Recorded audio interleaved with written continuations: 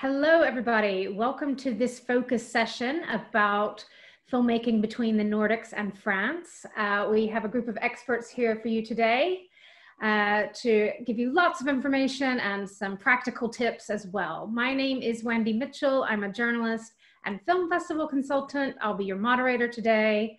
I'm so thrilled to be working with this seminar that's organized by Film France with some of the Nordic film commissions. So we're going to have a little bit of a big picture, then we're going to do some case studies, and then we might get into a little bit more detail at the end with some of the funders. For our overviews, I'm going to first hand over to Liselott Forsman, who is from the Nordisk Film and TV Fond. So over to you, Liselott. Thank you, and thank you for this great opportunity to reflect on building more bridges between the Nordic region and France. So as Wendy said, I work for something called Nordisk Film TV Fond. That's the official name, and it translates to Nordic Film and TV Fund. And I have to start with explaining why Nordic is so important here. Often at different international events, we hear the word Scandinavian used. But for us Nordics, Scandinavian means Denmark, Sweden, and Norway, and sometimes only Sweden and Norway if you talk from a geographical point of view. So we, the Nordisk Film and TV Fund, we are here to help strengthen the Nordic industry in all 5 Nordic countries. And what do we then do?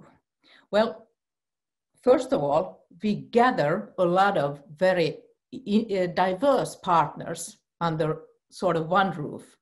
We have 22 partners, the most important being our founding partner, which is the Nordic Council of Ministers. We top finance films, documentaries, series, but we need to have a Nordic majority producer, and we need to have one of our members involved in the production, or let's say as a partner in the production. And also, we need minimum distribution in 2 Nordic countries. Well, today, because we have so long traditions of co-working, we very often get applications that start off with 5 countries involved, 5 Nordic countries. When we look back at the stories that connect us, in the Nordics, it's very important that we have never had this sort of Nordic soap. We always look at a story that touches us and travels, makes our heart tick for this story. We don't need to have a lot of players in the other Nordic countries. I don't know if this is because we share history. We have shared kings and queens. And by the way, there is also a French connection to our royals. You might know that in the 17th century, Queen Christina introduced French as the court language. And you might know that the royal family of Sweden of today actually has a French ancestor who is Jean-Baptiste Bernadotte. So we also share some royal history with France. But today we are of course looking at the modern stories. Well, what is there to say about our societies today? And I'm sure you're all familiar with the Nordic principle of having double stories, having the plot, but also saying something deeper about our society. That's very much what we look for. So when we give support, when we top finance productions, we look both at the distribution, primarily at the Nordic one, and secondarily at an international one. And that's where we hope you will come in. What makes Nordic attractive as a region is also that we have this stable market. We are very creative, we are professional, and we are effective in producing. This unites us. For me, France, and for I think most cineasts in Finland, France has always been its equivalent with European film culture. So I think there are many good meetings for us in the future. I talk from Finland, from Helsinki, and you know, Aki Kaurismäki has chosen to make some of his best films in France, and he's always been inspired by the French movies. The first French sentence I learned was "C'est vraiment dégueulasse" from Godard's Au bout du souffle. Today, my sons are very interested in the French Secret Service thanks to Le Bureau de Legende. And as kids, the favorite program was Bibi et ses amis. So I feel that there is a strong connection also on a content side between the Nordics and the French. There are very many great collaborations ahead of us. And I also am aware of that at these hot global markets, the French film festivals, animation festivals, and now also during the last 5 years, series festivals are important meeting places for all of us. Unfortunately, we can't meet at any of these this autumn in person, but I hope to see you there, or maybe at the table around a shared project. Merci et au revoir. Wonderful. Thank you so much, Liselott, and for bringing history alive. I didn't know some of those connections. That's great to know. We're now going to hear from Mathieu Fournet from the CNC, who's going to tell us a little bit more about the French side of things. Thank you, Wendy. Thank you, Liselott. It's a pleasure to be here. So yes, we have a common royalty, maybe. I think in Denmark as well, we also have some kind of connections. It's very important for me to be here today because I have to say that if France is the natural home for co-production and if the country is extremely involved in international co-productions, we are maybe a bit behind what could be done in terms of film and audiovisual industry with the Nordic countries, and not only Scandinavia, but also Iceland or Finland. So you have many ways of cooperating with France as an international producers. You can either go towards the co-production side, and I think this is what's going to be a part of the case studies that you will speak with later on, Wendy.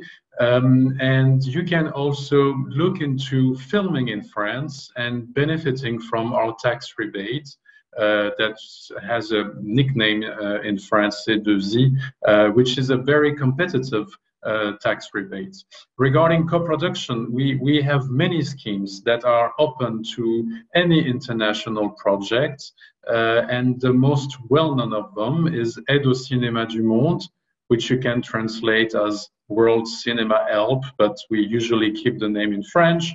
And I have to say that looking at Nordic countries, we can do much better. So that's why I'm happy to be here. I'm happy to be talking to Nordic producers, Nordic film institutions, because this fund that has been helping at least 400 long feature films in the past 8 years. It was created in 2012.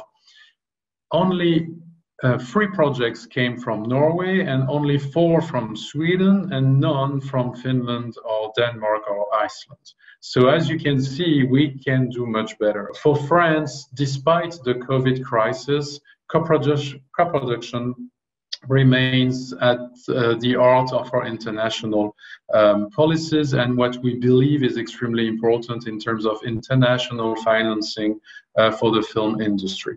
And we are also developing programs, international programs in the writing of TV series because we want to address the international audience.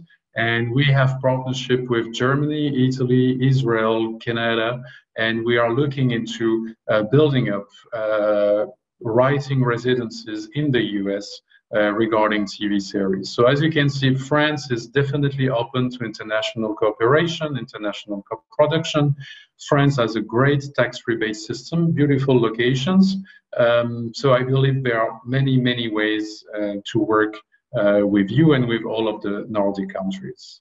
Thank you, Mathieu. It's great to hear that there is more potential, that there's already a great foundation of France being so open to all this international work, but can, yeah, hopefully room to expand some of the Nordic collaborations especially. Thank you for that. I wanted to mention to our audience that you won't see everybody on screen in front of you, but we have some of the film commissioners here with you behind the scenes today. So if you have questions, even as we're talking about something else, feel free to write some questions in the chat and they will respond to you. And of course, we'll be able to continue discussions after this session. Our next part of this webinar is some case studies. We're going to look at 3 different projects. The first one is More Than Ever, and we're going to have Xenia Maingot from Eaux Vives in France and her Norwegian co-producer, who is Ragna Midtgard from Mer Film in Norway. Xenia, do you want to start by telling us a little bit about this film and why you needed a Norwegian co-producer? It's a long story between France and Norway. It's a girl who's living in Paris with her husband. We understand that she has a rare lung disease. She's living in Bordeaux because we're going to shoot in Bordeaux. And then she feels difficult there and she wants to go out of that. And she meets someone in Norway by a blog on the internet, and a guy called Mr. This person follows life and talks about life and death, and is quite funny, cynical, and he lives in the front of the fjords. He gives beautiful photographs of the fjords, and she decided to go there without her husband and to do by her own her first trip alone, even with this lung disease. And it will be the beginning of a new breath for her, and the beginning of a new choice of her life. So that's why we decided to very, very soon, from the very, very beginning, to find a Norwegian co-producer. And I should say that Merfilm and Ragna and Maria were with me and with Emily, because they knew Emily already and her work for a long time. So we are all together, all women working together to make this film happen. And we have Liv Ullmann will be with us.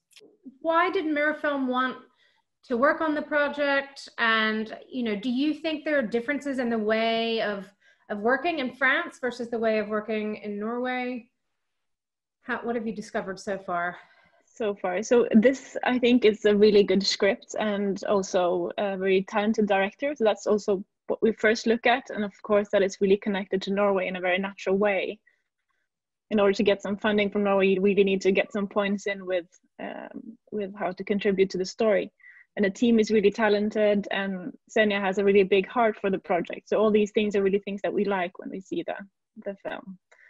And this is Merfilm's first French co-production. We're shooting next year in the summer or in the spring. So we're looking forward to finding out more about the differences. But I think for now, it's that Norwegian crews are, I think, a bit smaller. But that could also be a good thing than international crews. And we're used to filling different roles, or more roles, basically. Xenia, I know you haven't shot yet, but what have you learned about working with Norway in particular so far? I think we learned that we can work from the very, very beginning, and from the development. For me, it was a wonderful experience.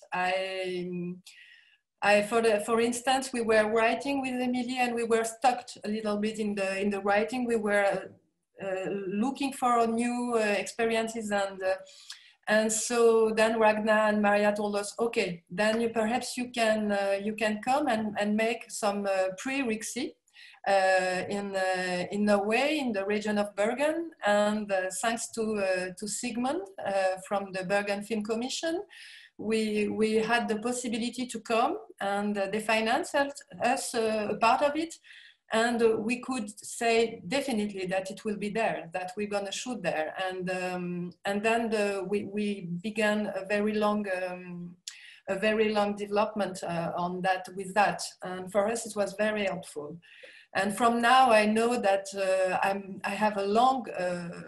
very confident with Ragna, and I feel very at home. Thank you, Xenia. Thank you, Ragna.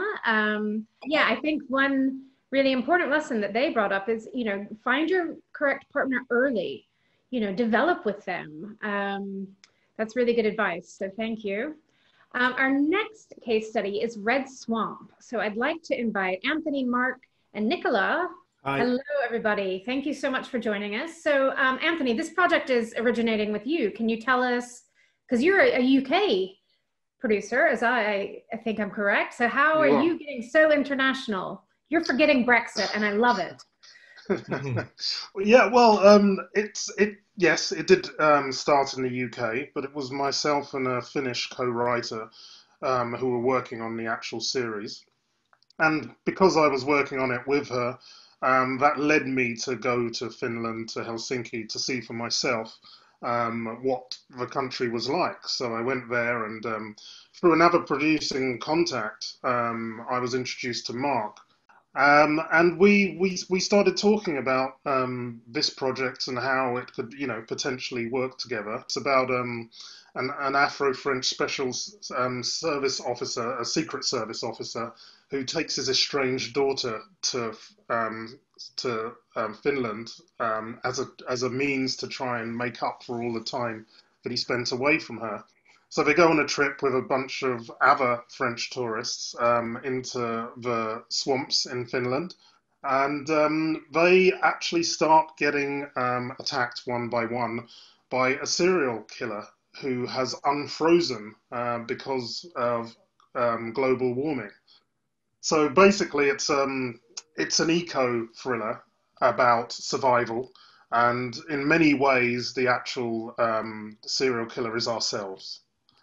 So I think that was something which definitely interested me from the start. But then when I went to Finland and had a look around and saw the way in which the Finns approach production, and Mark as well, who I got on with from the beginning, and I thought that this is something that we could work on.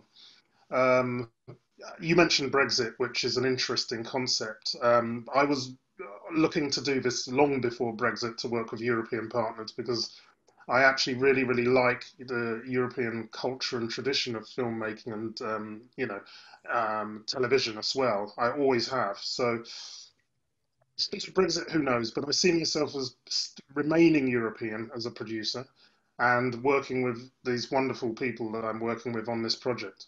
Yeah, it's great to see UK producers expanding their borders. And this sounds obviously like a very organic storytelling opportunity. It's not one of those forced Euro puddings. Mark, why did Bufo want to get involved with this project? First of all, content-wise, we have a natural connection. I met with Anthony here in Helsinki. We got connected, and personally, I like genre series films, so I was immediately attached. I wanted to be a part. And how much are you helping already? Are you guys looking at locations already? What stage is it at? Well, another writer is from Finland, and content-wise, we have the locations here in Finland. It's kind of like, I don't say part of Finland is the swamp area, but we have a lot of swamps here, especially in the north, and the locations are beautiful, and especially the autumn season is great to shoot. I would say that it's something special. Great, it already sounds special. And Nicola Söderlund is joining us from Echo Rights in Sweden. And Nicola, how are you involved already? No, we have a range of development projects with Anthony, and this is one of the first. And I really love the concept from the beginning. As Mark said, the setting is amazing. These beautiful colors and the swamp. Can you imagine the fog there? These groups of French tourists walking there and being attacked. I think it's a very, very good start of the series.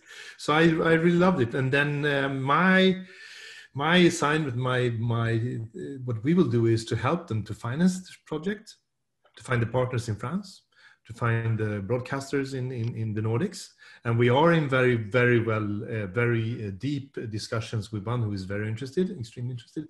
And he's not yet signed, but it's about to be. And to set up the co-production, that's our role. And I think it's very, it's nice to see how the French, how open they've become over the last years, and very interested in doing all these kind of co-productions. And I think France, when it comes to formats, for instance, they adapt a lot of formats in France. I think probably the country in Europe where they adapt most formats of all. And it is a sign of how open they are to the rest of the world. which I think is really, really interesting.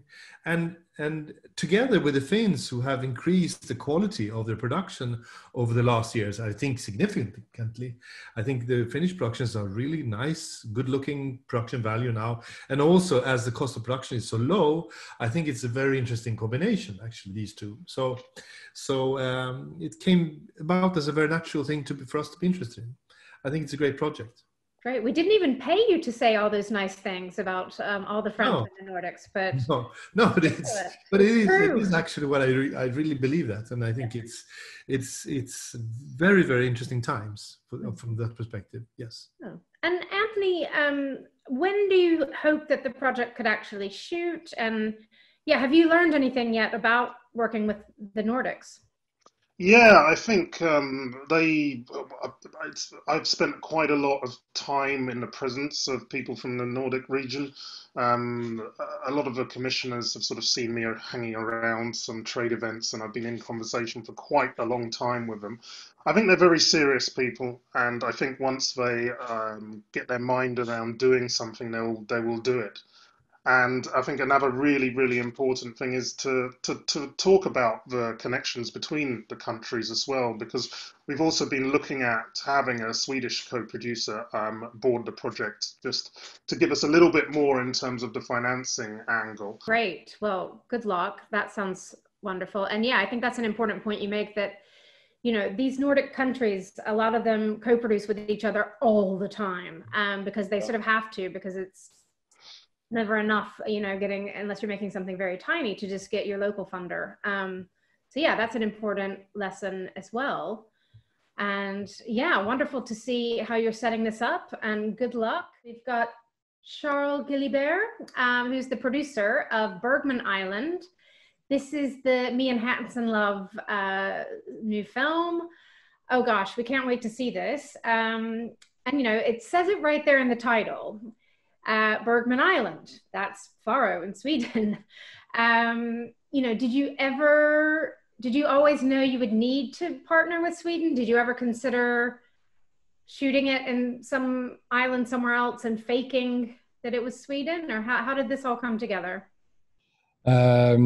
Mia and Sen Love is really inspired by what she went through and real stories, and she wanted to talk about this couple of authors working in a place which is very, very inspiring. So she heard about Foreux and the Bergman Foundation inviting authors to work there. So we went there together, and it became super clear the first day that the island will be one of the characters of this story, and that we had to shoot there whatever. So it became a production constraint for me, and an inspiration for Mia. And had you ever shot anything in Sweden, or had she? No, it was the first time, actually. Yeah. And, I think you've gotten the best Swedish co-producer. You've got Platform Production, which is Eric Hemmendorf and Ruben Östlund's company. They do such amazing films. How did you look at lots of companies before you sort of decided to work with them? Yes, actually, we met few people. Co-producer is so important to me when it becomes difficult, or because at a point they are the interlocutor of the author you work with, and it's far, and we know how it's different in every country, the way to work, and so I was really looking for a producer more than a co-producer in a way, and the meeting with Eric was amazing, and I came in Stockholm with Mia, so they had the chance to meet, and Mia was really happy. So after all this process, we decided that we wanted to work together. Yeah. And what was it like actually shooting on Faro? Did the Bergman Institute help you? Yeah, I mean, the Bergman Institute was very important. Mia has written during 2 years on the island. She wrote the script there. So she was invited by the Institute. She had the chance to have access to all those places and people telling the story of the island and of those different places. So, I mean, they were real partners. I mean, the difficulty is more that there are a lot of people on the island summertime, and the story had to happen summertime. Faroe is a very little island. So at a point, sometimes, you know, people from the island need to manage your presence, but in the same time, we met with with great people. It's just that, I mean, to be very concrete, it becomes super expensive just because nobody needs you, you know. So it was difficult. There are good crews all around because I used to work mainly on TV projects, but here again on Gotland, there are all those big events happening. So you just have to deal with this. There's a kind of competition with other events. That's the difficulty. Yeah. And would you have any advice for anybody who's thinking of shooting in Sweden? Is it a much different shooting style or crew style, or did it feel quite normal to you? No, I mean, I think there's not that much financing, honestly, if you compare with other countries, because there is no tax credit. So we've been out by the Film Gotland and SFI, but if you compare with other countries, it's pretty little. And you have to start pretty early, just because it's slightly different as when you shoot whenever out of your country. So early, good producer, and again, you really have to think of your financing plan, because it's not that easy to find money if you compare with other European countries. Yeah. And the film is in post now, or how's it? In 3 years now, yeah. No, yeah, it's in post. So I'm sure we'll see it first semester 21. You know. Great. I look forward to things getting back to normal so we can watch great films like that. So thank you for talking a little bit about your experience in Sweden, and congrats to you and Mia. Now we're going to talk a little more specifically to some of the funders, and these are some of the specific regional funders in most cases. Once you start investigating where you might shoot, you might find that there are, dozens of the Nordic and the French regional funders as well, not just the national bodies. So I would love to welcome here, we have Stéphane Martinet from Paris and Ile-de-France. We have Nathalie Bremond from Nouvelle-Aquitaine, ALCA. We have Helen Olsen from the Swedish Film Institute. She's also their Commissioner for International Co-Productions and their National Representative for Eurimage. And last but not least, Magnus Thomason from the Zephyr Regional Fund in Norway. Welcome to you all. Can we just get a very short summary for this audience who might be looking at co-productions between France and the Nordics, or someone looking to come shoot, an international producer looking to come shoot in your area? Can I start with you, Stéphane? As you all know, Paris region has been a hub for film and TV production for more than 130 years now, because filming was invented in France. Most venues are fully prepared to welcome shootings and our technicians, and filming companies are more than used welcoming international projects. As the promoters of Paris region throughout the world, eager to boost the activity of production and shooting in our region, we incited our regional council to establish a film fund for international co-productions, granted the French partners would remain minority ones. This program has been introduced last March 2020 by Valérie Pécresse, our president of the regional council.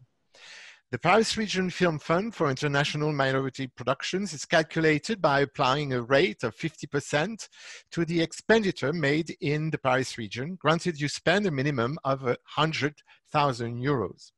The maximum spend taken in account is 500,000 euros. Therefore, the aid is oscillating between 50,000 and 250,000 euros. It is paid in the form of a grant. This program is designed to help co-produce works between one or several French or European producers. Thank you, Stefan. I would love to come to Nathalie next. And I think you've already been involved in more than ever. We are giving a subsidy to more than ever, and we're very excited about the project. Yeah, the Nouvelle-Aquitaine is the region that goes from the border of Spain up north to the border of Château de la Loire. It's the biggest region in France now, and it has the size of Austria. And yeah, you can find any kind of location there, apart from the Eiffel Tower, maybe. But yeah, it's the #2 region after Paris in terms of cinema industry. It provides a wide range of backing services for cinema and TV industries. We support creation and production through our funds, our regional film commission, artist in residence programs, partnerships with labs and international film markets, and distribution of films within the region through an art house cinema network. And the new Aquitaine offers an ecosystem of cinema industry and talents working on an international level. We welcomed the last Wes Anderson movie last year and the last Ridley Scott as well. We have specific funds for international co-production where you can partner up with one of our local producers and shoot movie totally elsewhere in the world, as long as you do some local expenses in hiring crew or doing post-production. And it applies to every genre: animation, feature film, documentaries, and from scriptwriting through development and production, and you can combine the three subsidies. We are actually the first region to settle this international production. We did that a few years ago with such amounts. And you can find more details with figures in the brochure, which is linked with this panel. And because we have local councils that can come on top of that, the production funds can go higher than 200,000 euros, and you basically have to spend 100% of the subsidy on our territory. Helen, we're going to come to you next, and you have to tell us all of Sweden, not just a region.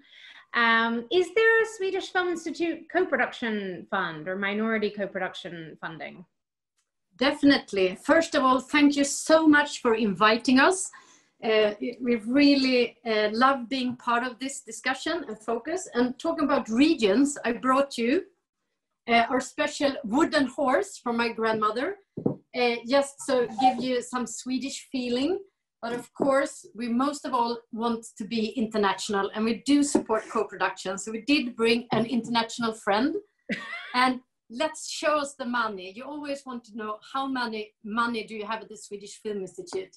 So here's what we have for next year. 1.1 million euros a year. And that is for the fiction side. And here you can see our deadlines for next year. 3 deadlines. And you apply through your Swedish co-producer. So you just find the best co-producer, and you're so welcome with your application. Bienvenue.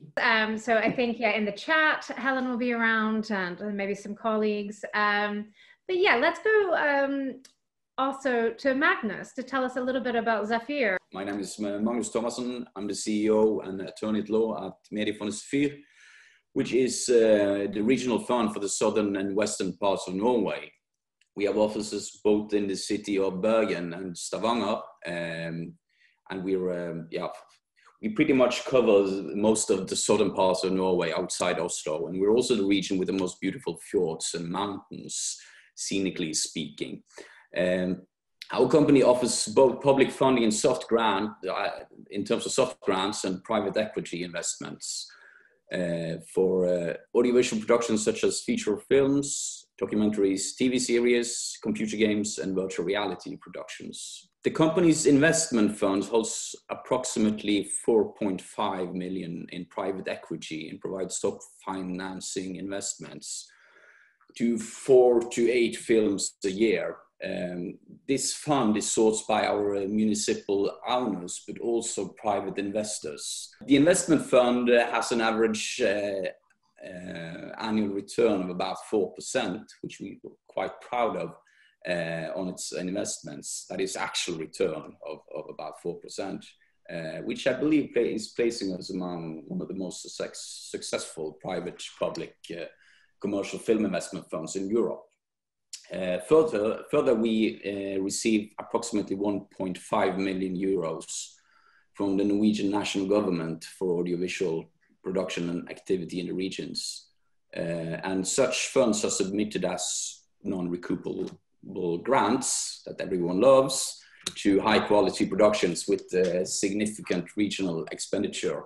So that's the short introduction of Zephyr. Please go to zephyr.no for further details. Great. And have you ever worked with any films that have had any French component in them yet? Any French co-productions? We did give some funding to Xenia and Ragna's film, and we're really looking forward to see how that goes. Great. Thank you so much, everybody. I wanted to ask just one final question, is if you think we can see more natural collaborations between the Nordics and France and how we can encourage them. Helen, do you have an answer to that? Well, not an answer maybe, but we really hope and we really see that there are more and more collaborations. And I mean, there are these long term, of course, with France having this festival, great history of great festivals, both for documentaries and shorts, and of course the crème de la crème with the croisette. But we see also the financial structures, like with Arte, is very important, and also the audience wise we see really both ways, Swedish films traveling, and of course the fantastic French movies. Our Swedish audience love it as well. So I think it's both on the artistic side and also the crew. I mean, our Swedish crew gets also benefit for all this input and output deals. So I think it's just something we hope we can do more of these collaborations. And for example, for a couple of years, we have a great collaboration with Liselott. And I mean, I know there are some, like 2 Swedish projects for the co-production village now in January in Paris. So watch out for the Swedes. And the other way as well, we have Swedish producers there that are looking for French co-producers. So I think this is the way to get to know each other and really share the passion of love for film together. Thank you, Helen. That's a great point, especially about all of those French markets that the Nordics goes to. And yeah, hopefully, you know, there's some great markets in the Nordics, Gothenburg and Haugesund, and we see French people attending those, hopefully looking for projects as well. Natalie, did you have any hopes for more Nordic co-productions between France? I have more than hopes, actually, because we have a Danish animation studio, Sun Creature, who is settling in Bordeaux, and they have a few people already there, and there will be around 50 people at the beginning of next year. So it's going to be a lot of, I think, production projects. And they're already applying to our funds because they're based in Bordeaux now. Great. And Magnus, you sound very open to lots of international work. But I just want to restate something you mentioned earlier on, Wendy, that I think is pretty important, and try not only to co-produce, but also co-develop. That makes the co-production so much more dynamic in a way, and by such more accessible and feasible to fund like ours. Yeah, really smart tip. And Stefan? I see a great opportunity for all these countries to come together, especially since we are trying to focus on alternatives to love and tenderness. And we try to promote the fact that Paris can be also a very dynamic place for action movies. I would really love to thank all of our speakers today who've told us some great information that's very useful, I think. Also quite inspiring to see how people are working across borders, especially this year and in 2021. So thank you to all of our speakers. Thanks to Film France and the film commissions across the Nordics who have organized today's talks. Thank you, the audience, for joining us here. And I hope you found some information that's very useful for you to set up your next films in the Nordics or in France, please do reach out to these commissions. They've got so much more information and people waiting there to offer you more specific, bespoke advice for your own films and TV series. So thanks again for joining us, and good luck with your films.